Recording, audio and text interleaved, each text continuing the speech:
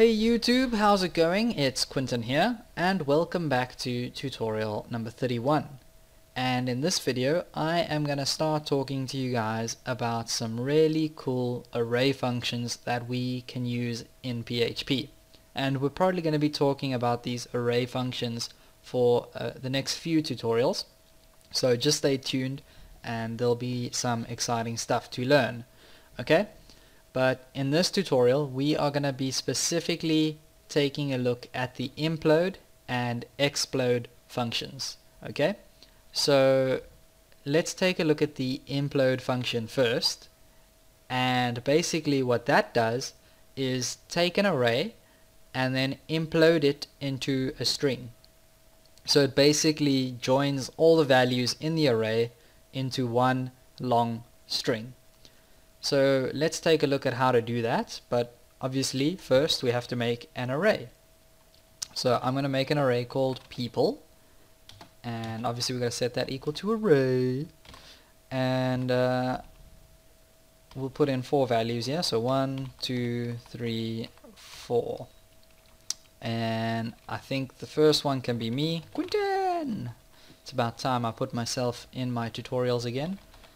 And then we'll say Courtney, and then the next one can be Samantha, and the last one will be Sean. So all of them just good friends of mine. And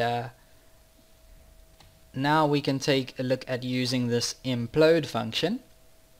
So obviously you're just going to type in the function name, which is implode, and this function takes 2 arguments. Okay, the first argument is the joining character, or like the joining or joiner. So this is basically when you join Quentin onto Courtney, what do you want to join these 2 words in the string? Okay, so I'm just gonna go ahead and use a space.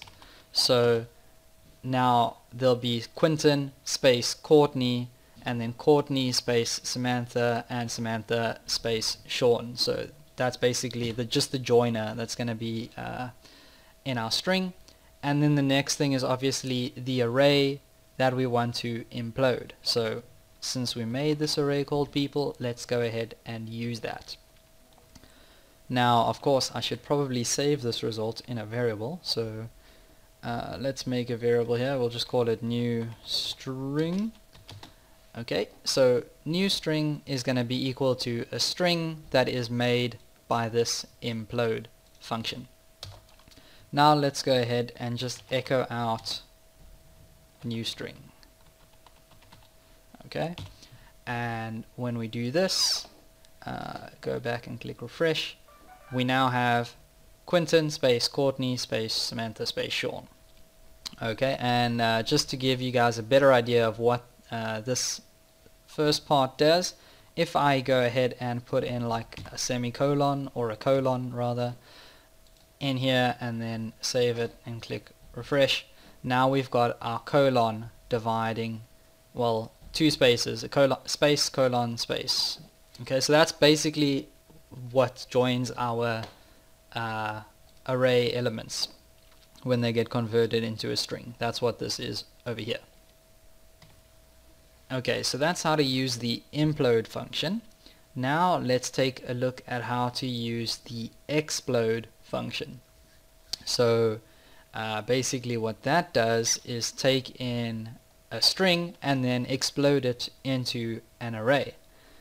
So we might as well just comment those out, because we're not going to use them right now.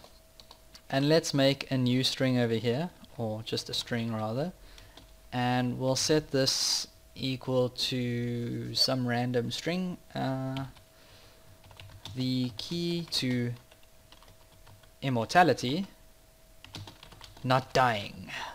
First person to guess where that is from gets a thumbs up from me.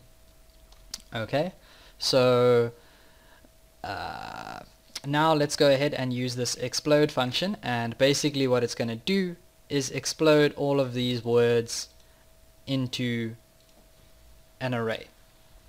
Okay, so to do that, we obviously type in the function name, which is explode, and then we've got to put in our parentheses. Okay, and this function also takes two arguments, and the first argument is going to be where do you want to explode the string. So if I go ahead and I use the spaces, that means my first array element will be my second array element will be key, the next one will be to, etc. So if I go ahead and just use the space as the place that I want to explode this, I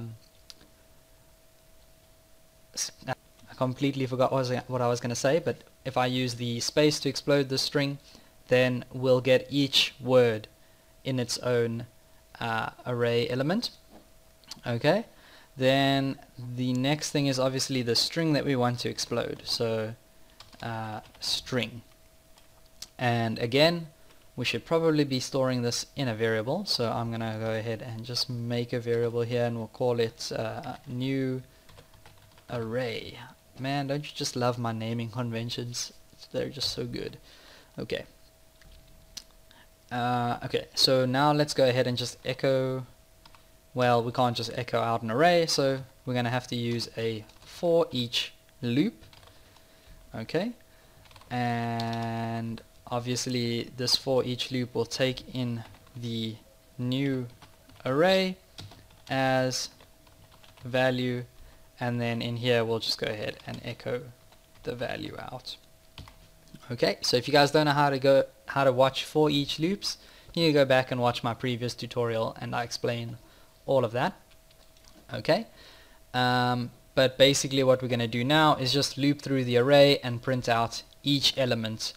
So we should get this entire sentence, and now that I'm actually looking at this, I should probably just put in a break tag so that everything appears on a new line. So let's go back here and click refresh, and now we have the key to immortality, not dying, all printed out, and they're actually printed out as array elements just like that.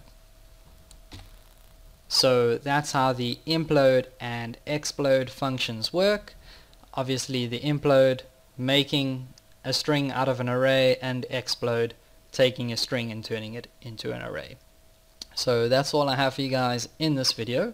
Obviously don't forget to subscribe. Please feel free to leave a comment, like or share the video. It's really gonna help my channel grow, and I will see you guys next time.